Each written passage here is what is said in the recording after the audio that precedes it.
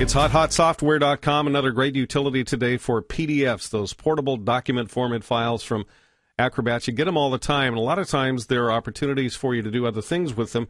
If you could only get them to a text file, now you can do that. You can select, you can cut, you can paste, you can then put it in another program that will save it as a text file. Why would you do all that? That takes way too long. And what if you've got 10 of them to do or 100 of them to do? That's why you need this program from harddrive.com. You simply click the PDFs that you want by adding files.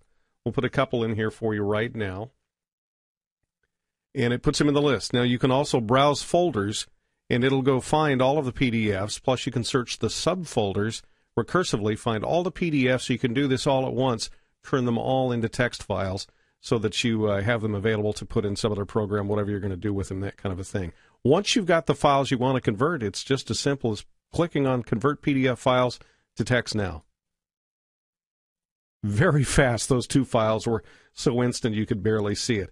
You want to know more about this software? Go to harddrive.com or just click on the link below. That's pretty easy. Hey, thanks for watching.